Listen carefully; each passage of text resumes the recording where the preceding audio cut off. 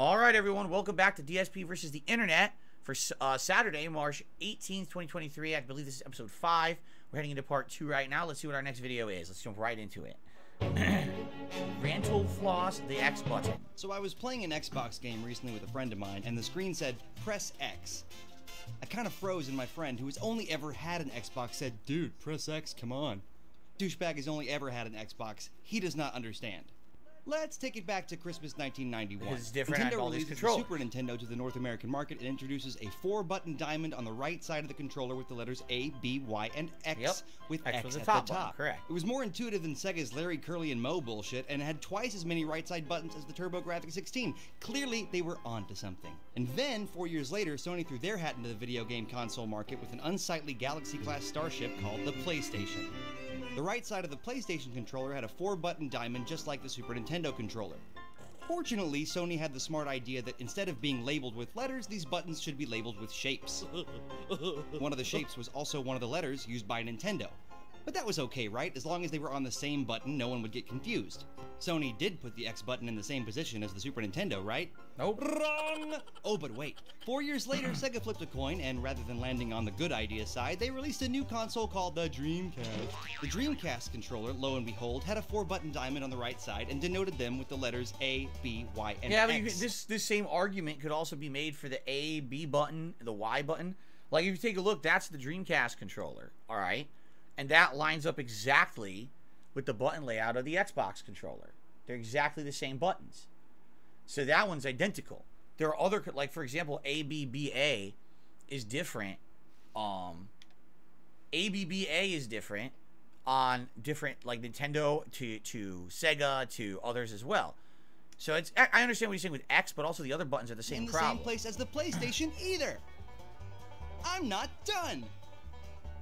Then, in 2001, as if possessed by the dying soul of the Dreamcast, Microsoft released the Xbox with the Dreamcast's same Nintendo-defying layout. The same buttons. I mean, at least they were the same as something that came before them, but a year later, the Dreamcast was discontinued. Irony. Oh, but wait. The same year, Nintendo released a new console called the GameCube and decided it would be fun to fuck with us some more and created a controller with the Y here and the X. Yeah, but I mean, that's stupid because look at that. That doesn't even look like the button layout of a normal controller at all, right?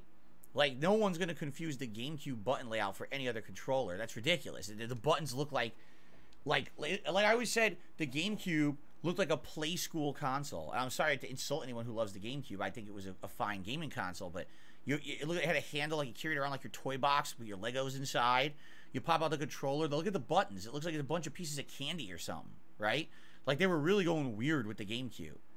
And, yeah, you could get used to it. But I don't know, so how are you going to confuse those? But I don't know about this. This feels like one of those videos where the person is really pushing for content. And so they wanted to do like a rant video, but I really don't feel like this video is even very valid, honestly. And yet, when they made the classic controller for the Wii, they put the X back here. Same deal with the Wii U gamepad. So, out of context, the phrase press X could mean here, here, here, or here. So excuse me if it takes a second. Sorry. It's just these video game companies really know how to push my... Alright. That's a thumbs down for me. Sorry. Sorry, Brental Floss. Maybe you do funny musical remixes and stuff. Like music song, like game songs and stuff. I gotta give that one a thumbs down, man. That was not funny. That was not even, like, informative. It didn't even make sense, some of it. So that's a thumbs down for me. Sorry. Gotta be honest. There's a veritable pile of new ZP merch over at the Escapist Teespring store, so check it out if you I've haven't been never there lately. seen Also, if you like these videos, remember Zero you can support us by Punctuation subscribing before. I to the didn't know Escapist there was a Plus big and get to plug watch here. without I've ads never and seen other Zero benefits. Or if you Punctuation. prefer YouTube, join the Escape. How long is this? Because someone had said, I believe they wanted me to fast forward, but you know what? We'll start. I've never watched Zero Punctuation at all. I've never seen a single video. Okay? Title's still not accurate because there are quite a lot of people still alive in the mumblecore apocalypse, although in fairness the main characters seem to be doing everything they can to rectify this oversight. Now, don't get me wrong, viewer. Playing The Last of Us 2 was a pretty miserable experience. I agree. Kinda sounded like you were gonna say but there, Yahtzee. No, it's really fucking miserable and depressing, and I would have enjoyed my weekend more had I spent it teasing out my bum hairs with pliers. Seriously, no, I agree. That's everyone's praising that's one of the best games ever. Like, but was it fun? Did you have fun playing it? Because it's horrible. It's like the horrible plot of horrendous actions and terrible decisions and gore and fucked up stuff. Like, I didn't enjoy the story at all. It wasn't fun to me. Games rubbed me up the wrong way because they were too smug and quippy and didn't give all the murdering its due seriousness. But I guess that couldn't have been it, because Last of Us dialogue is mostly sad people mumbling very serious things in between 5-minute dramatic pauses. So this isn't even like a comedy video. He's right. Games. Is it that the enemies always pursue the protagonists far beyond the point where it makes any sense for them to do so? Probably not, because that's only because they hate the protagonist so much, in which case, hey, we've got something in common, enemies. Let's ditch these losers and patrol the local bowling alley. Oh, it's a perfectly well-made game. Even if it is a stealth action adventure with crafting and collectibles, which is to say the same as every finger-blasting generic AAA single-player game now, since I can only assume the corporate games industry finally tracked down the last creative person in it and replaced them with an algorithm. But it is pretty good stealth action. There's a skin-of-your-teeth desperate sort of thrill to it. It's not difficult to lose the enemy if you do get spotted, so the cock-ups don't cascade. The AI... This is literally... I agree with every point he's making. I don't... You know what I'm saying? Like, I think literally every single thing he said is correct in my mind. Seriously. This is like a spot-on review with zero gameplay shown. Is surprisingly dynamic. They even all have individual names, which they cry out in horror whenever they find a corpse, a feature that I assume exists to make the protagonists seem even more like bastards, especially when the dudes with adorable sniffer dogs show up and after you murder them, everyone yells, "No, you killed Dr. Sniffy Bum!" and his dog. In the non-stealth action bits, however, gameplay is a bit of a slog. Quite a large percentage of it essentially boils down to press forward to continue, and usually the game indicates the direction in which forward lies by having someone point to the skybox and say, "You see that? That's where the next plot event is. You see everything leading up to it? That's all meaningless fucking filler you're going to have to slog through to get there." No doubt there'll be at least one infected hangout. You'll know you're there when you get insta-killed by a zombie you weren't ready for, because all the pushing forward to continue was putting you to fucking sleep. Actually, there's a token open world section early on, perhaps because of algorithms again, but the side objectives only really provide optional loot and very little in the way of extra challenge or story, so it's only there if you feel like putting off the rest of the plot, which you might if you hate watching horrible people take the most irrational course of action available. Yeah, I 1,000,000% agree with this. This was my criticism of the game, dead on, is the game was not fun when you were playing in any of the plot points. It was fun with some of the gameplay elements. The gameplay elements were executed well. I felt the world design was good. And I felt that the stealth was very, very advanced, and having characters that feel like they're real or whatever was nice, but it just wasn't fun to play. It was a slog. It was depressing as hell. The excessive gore and terrible overtones of the story, the bad pacing of the story. This was everything I said in my review. Now this guy, The Escapist, zero punctuation. I know this is a video series of his, right? 1.2 million views. I wonder, did anyone hate on him for this? I'm just curious. I wonder if you guys know the answer to this. Because if you remember, when The Last of Us 2 was out, it was like this ginormous group of people, the Last of Us Defense Force, correct? So I'm very curious, you know, what happened? Did this guy get tons of negative attention and backlash because he's criticizing the game so strongly in this video? Because I said exactly the same stuff, but it was like I'm the devil for doing it, for being honest about it, right? Mobster Lobster says the guy's main shtick is speaking without pauses and hating on games. He reviewed like one positively ever. Making negative reviews is his shtick. So he only... Oh, so now here's a question, because I'm trying to understand this in perspective. Does he only review games he doesn't like, or is the shtick that he always says games are bad? What's the shtick there? Be honest, I don't think I want to watch it anymore, because I already know everything he's going to say. Like, I already agree with it. Derek says The Escapist is a website. Oh, so this is actually a website's YouTube page, and they uploaded this video to their page. This isn't his page. Okay. Got it. He reviews any games, but he does review the bad side of them. He focuses on what he doesn't like. Portal was the only one he liked for a long time. Okay. I think it's perfectly passable. I'm gonna give this a mid. I don't hate it at all, but I'm not in love with it. I'll give this a mid rating. What do you guys think for this video? I think it's a mid. It's definitely watchable. It's watchable than a lot of the other stuff we see. Right? Okay. Thumbs down. Very nice. No one's rating it right now. Alright. You guys vote. Vote what you think. We'll go on to the next. Okay. What the fuck? Butterfly in the sky. I can go twice as high. Take a look. It's in a book. A reading rainbow. I can go anywhere. Oh. And ways to grow. A reading rainbow. No, don't get closer to the camera. Back away from the camera. Oh my god. Take a look. It's in a a reading rainbow, a reading rainbow, a reading rainbow, a reading rainbow, a reading rainbow.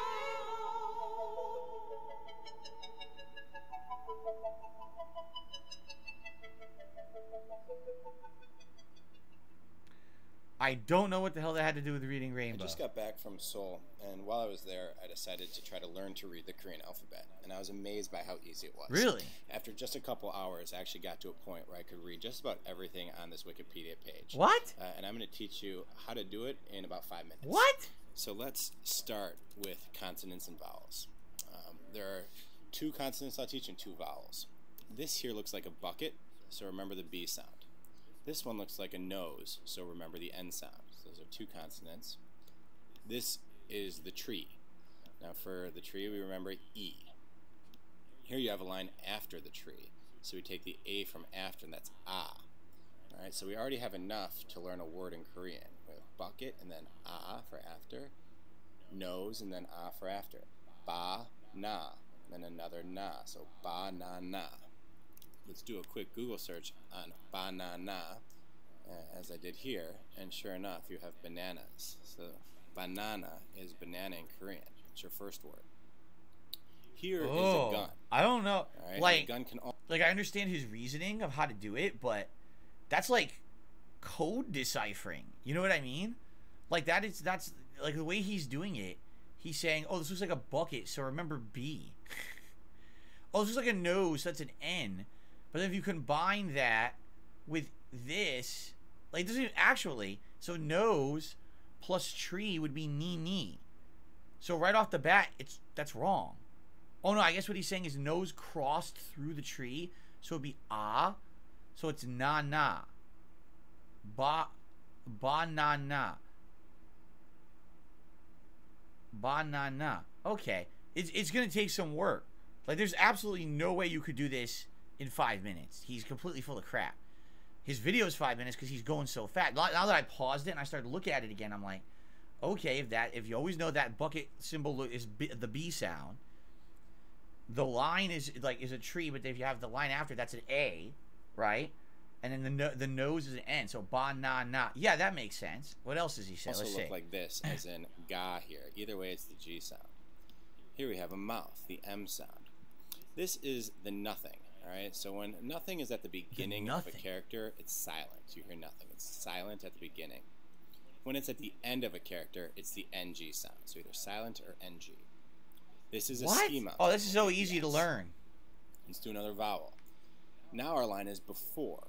So we're going to take the O as in before for when learn this in 5 minutes. No, you cannot learn this in 5 minutes. This would take a lot of memorization and a lot of application and repetition to have it stick in your brain. Like this is completely wrong. Like maybe again, it's a nice abridged video. Keep watching this video over and over, and you'll absorb this into your conscious, your thinking. But there's no way you can learn this in 5 minutes. That's not happening. Do another word. We have S as in ski mountain, A as in after, and M as in mouth. Sam. And here we have S as in ski mountain. All is in before, and that nothing is an NG at the end, so that's song. So Samsung. Let's go back to Google. Yeah, Samsung. Samsung. Sure enough, we have Samsung, which is the largest company in Korea. A few more. This is a ski atop the mountain, which is joy. So the J sound. Okay. And here is a skier with his hands raised. That's the champion. So this is like a body. So SJCH. This is a rattlesnake. That's a rattlesnake? Which is generally speaking an R for rattlesnake. Of course it is. If it's the end of a character, it's often L. Another vowel. This is a brook. Looks like a river. We'll call it brook. That's the sound from brook. There's no in brook. Brook. It's not even the same sound. All right. We have gun. E. We have the gun. That's not the gun symbol. The gun symbol is supposed to be straight down. It's not even the same symbol. E for tree, and we have N, so that's gim. Here we have this ski atop the mountain, so that's the joy, that's J. Again, ski atop the mountain, joy, J. No, that's not the same symbol. It's a different symbol. 4, that's all, and that 0 is NG at the end. So that's Kim Jong. Here we have the silent because it's at the beginning of a character this time. We have the as in Brook, and we have the nose. So that's N. So that's Un. So Kim Jong Un. And now if we want to get his dad, we have the silent. Again, if you okay, I think I've had enough of this one.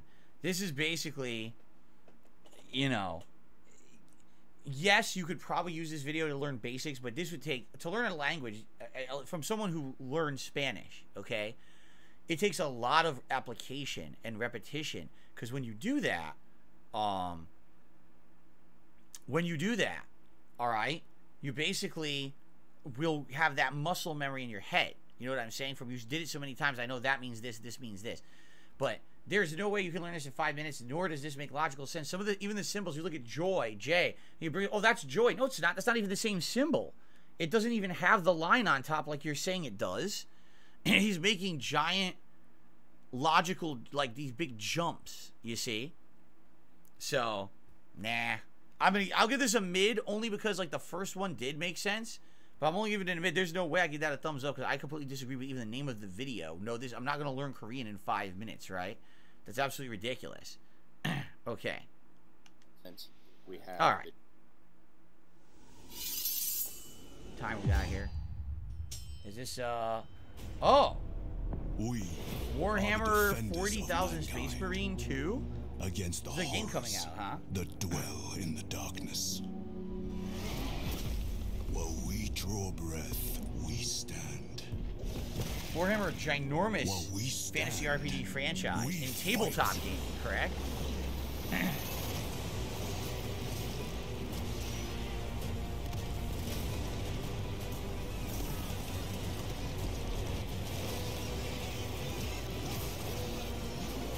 Is it kind of weird? And I guess I'll ask the question, maybe my audience would be able to answer.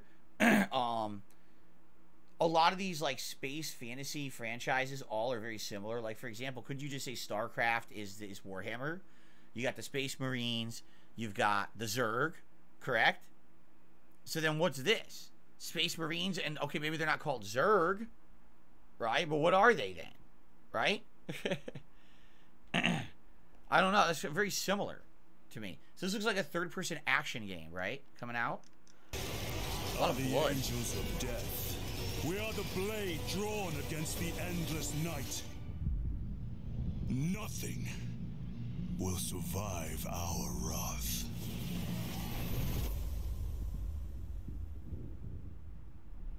Oh, Space Marine 2. Warhammer Space Marine 2 coming out. 2023. So it comes out this year. No date though, right? This is the sequel. The original was... Did I play the original? I think I did. Derek says the original game was September 2011. I think I remember playing it. Did I play original Warhammer 40k Space Marine? I think I did. It sounds very familiar. Mr. Nationals, I think I submitted an Ultra Member submission earlier today. Can you check? I'm working off the playlist. We don't, you know... The only thing I can do is, like we get near the end, I can maybe try to manually play something from my phone. The problem is if I do that, then the playlist gets screwed up. So, I think what we should do, Mr. Nashville, if you can remind me near the end of the show, you know, it ends around 4 p.m., then because if we screw up the playlist, then who cares, right? But this is why I say you have to submit your videos early. You have to. You can't submit them like last minute.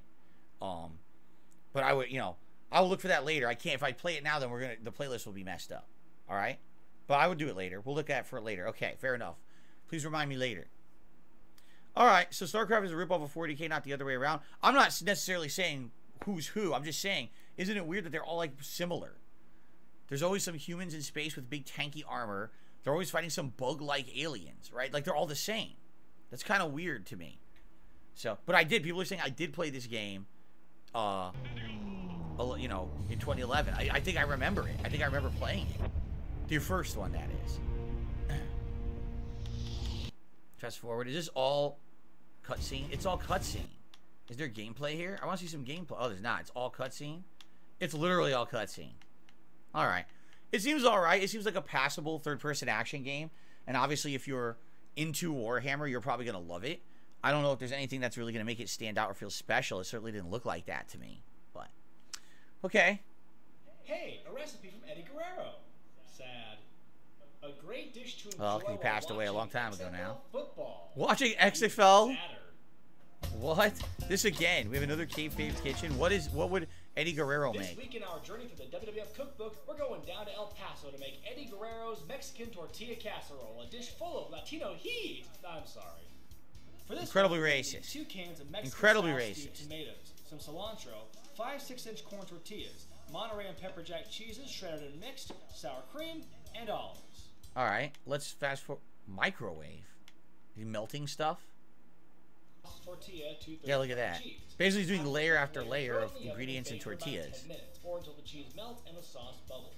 Once you take it out, sprinkle the casserole with the other half of the cilantro, some sour cream, and sliced olives.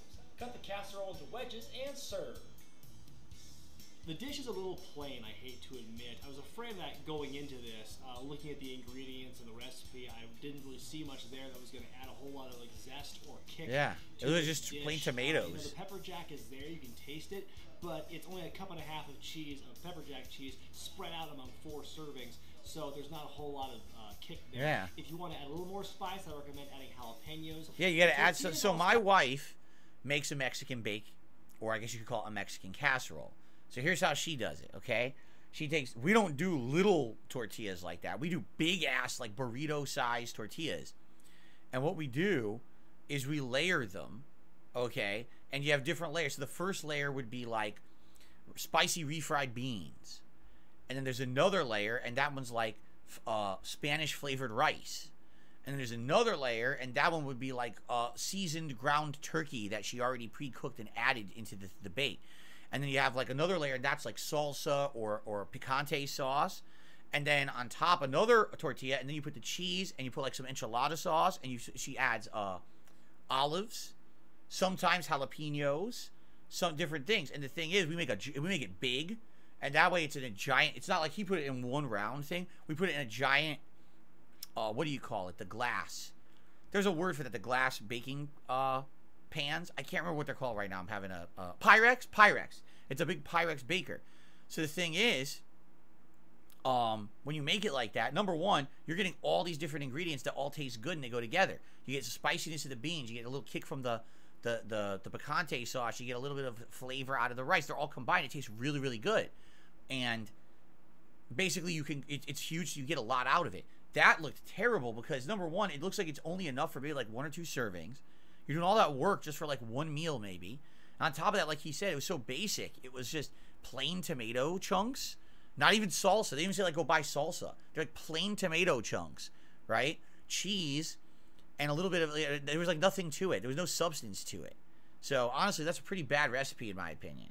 Sad that that's the one Eddie Guerrero gets. He gets the bland recipe. Of a wrestler that was totally not bland, that's the recipe he gets, right?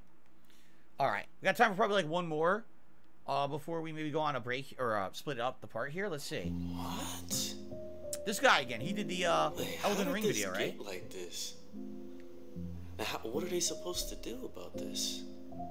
I don't know. Alright, well, I'm heading home. What are you working on, by the way? Oh, hey. I was just reviewing this DLC character, Silver Soldier, and man, he's looking kind of strong, I'm not gonna lie. He is DLC, so you know you gotta make him a little crazy. Yeah, but this might be a little too crazy. I'm actually thinking about making some adjustments to him, so...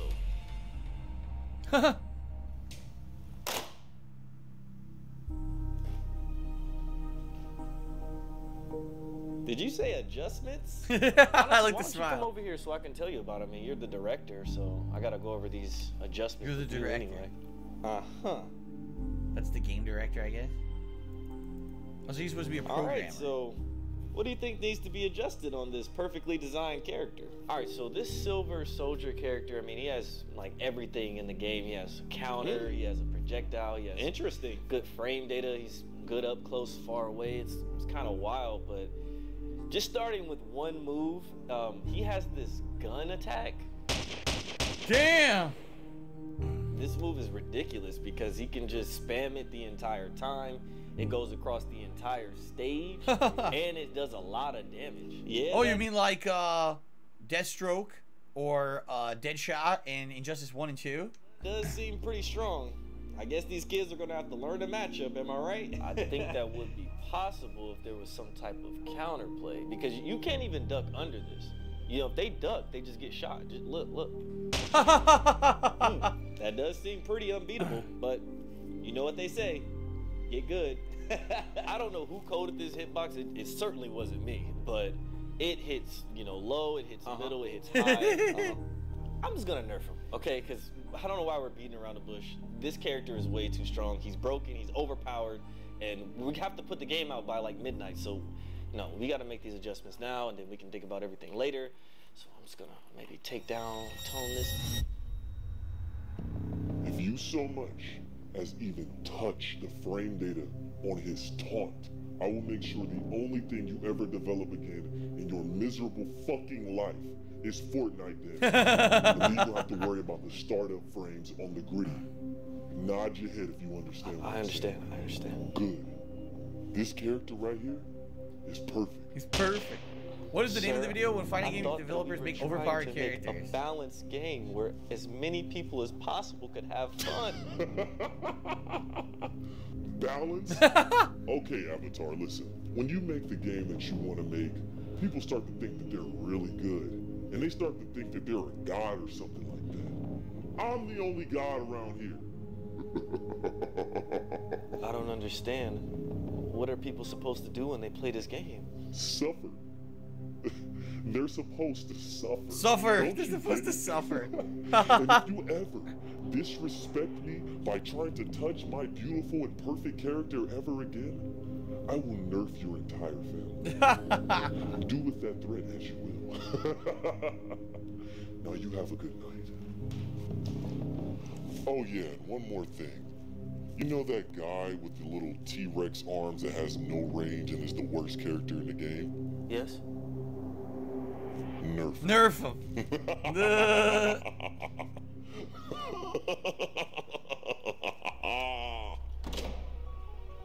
Okay.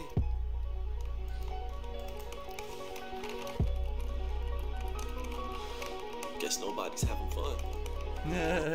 I like that. That's a thumbs up from me from a fighting game perspective. Many people probably wouldn't like that clip if they're not into fighting games. That's definitely happened. I actually remember, what was it, Mortal Kombat, is it 9? Their first DLC, like every DLC character was like broken. Like every DLC character was just so good. And everyone was complaining. I remember when Freddy Krueger was added to Mortal Kombat, everyone was like, dude, he's like super broken. And I think they banned him from tournaments right away, because they said that he was so unfair and not balanced along with anybody else. So I kind of understand. This is only from 5 months ago, which is kind of funny. I wonder if any recent fighting games people have said. The only fighting game I'm aware that people really, really hate a character, in Tekken 7, they hate Akuma. Because they think Akuma is hands down brokenly good. He wins tons of tournaments. And everyone says that basically he ruins the game. Like, it doesn't even feel like Tekken anymore. Because it's all Akuma. And Akuma's a guest character. So why the hell was he even that good? Like, you're going to have a guest character, fine, but maybe have him like a mid-tier. Why make him like top-tier best character in the game, right? So there you go. Anyway, all right. Well, thanks again. That was part 2, everyone. I hope that you enjoyed it. Thanks again if you are watching DSP versus the Internet live. You've been a great audience so far. I say that was thumbs up for me. A lot of people are like, nah. I think that was a thumbs up for me. I like that one. Remember, if you're liking this content, the best way to support the channel right now is to become a member. Reason being, most of these videos are going to end up getting claimed on YouTube because these are not, you're reacting to someone else's content. So there's no ad revenue to be had. But if you become a member, you can be the person to suggest videos for next week's show. So please consider it. Thank you in advance to anyone who becomes a member. And I really appreciate your support. On to the next part. Excellent.